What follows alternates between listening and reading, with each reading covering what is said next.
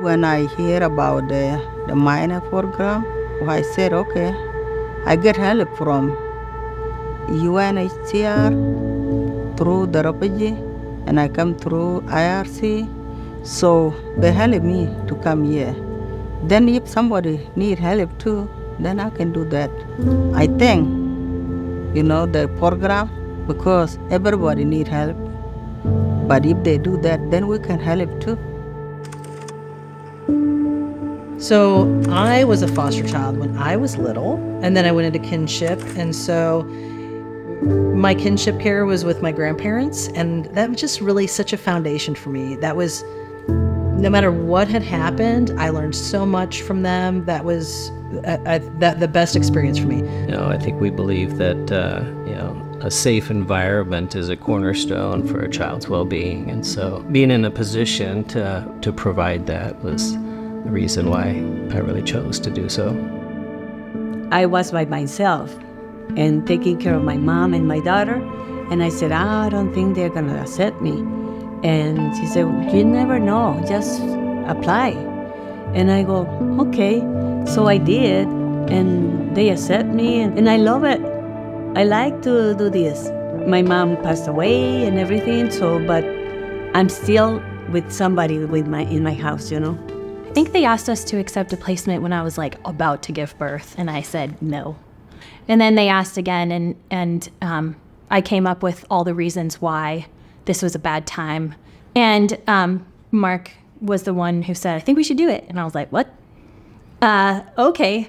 So we did.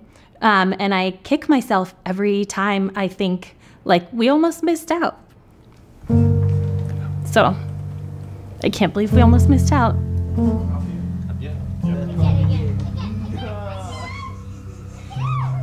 The Unaccompanied Minor Program at Catholic Charities is a program that serves unaccompanied youth who are traveling to the United States without parents or guardians. They're either refugees, asylees, special immigrant juveniles, victims of trafficking, or certain other statuses. And so we place them in foster care and help them get connected to services for medical, dental, educational, legal, and our goal is to help them prepare for young adulthood and become self-sufficient here in the United States.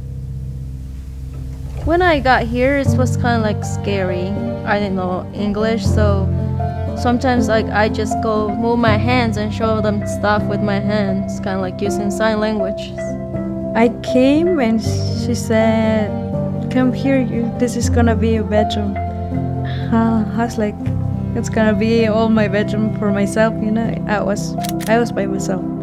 Everyone has a story, so yeah, I was a refugee. Yeah, I had to leave my country because there's war, and I just left here by myself. Yeah, came along. So I've had different experiences. I've had 4 different foster families. But and then there's always a family that matches you. At the beginning, I was very tense with myself. I was like, I'm just changing another foster family. That's what it looked like to me. But and then as soon as I came in and I interacted, slowly building up the relationship, realizing that I'm being respected the way I am, being treated like I wanted to be treated.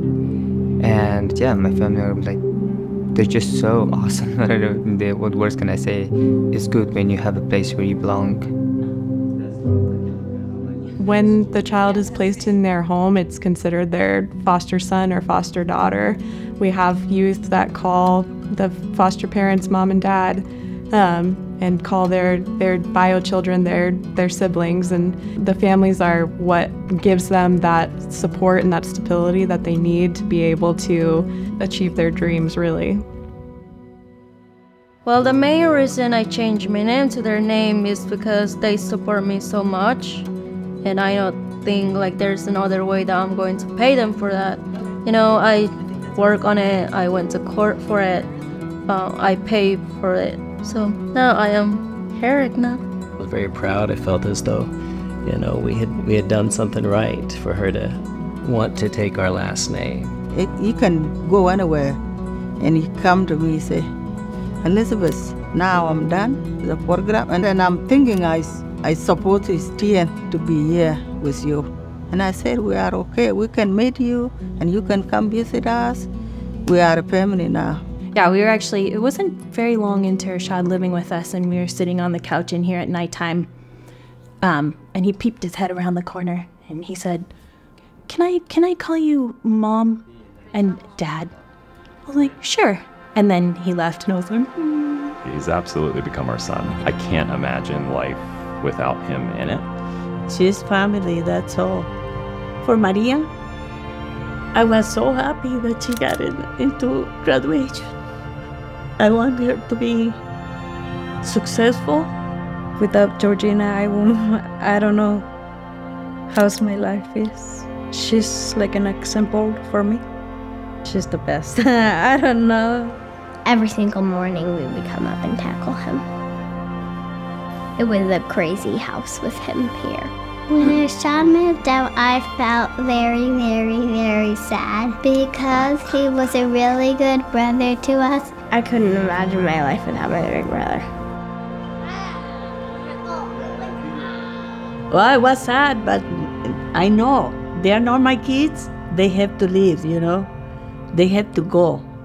They have to keep going. They have to learn how to live. There's a team of people that's working with each family to make sure that both the youth and the foster parents are successful. Working with Catholic Charities has been great. You know, we were brand new foster parents, and so they taught us about any kind of paperwork we needed to do, and her case manager was very easy to get a hold of. You never feel like you're out on your own island. So you end up having like kind of team meetings, but you're also getting feedback from the case manager. Catholic Charities help me a lot. They always are with me. They don't just ignore me. When I started, I said, how can I do this? This is happening. And they tell me, oh, we're going over there. And they come and see me and everything. My case manager helps me a lot to achieve the goals I want. I especially thought when it was time for Rashad to move out, they did a really good job of preparing him for independence. It was great to sort of come around Rashad and come up with sort of a transition plan and to actually put it down on paper and kind of work through a sort of life planning. I'm very happy that we chose Catholic Charities to partner with for fostering.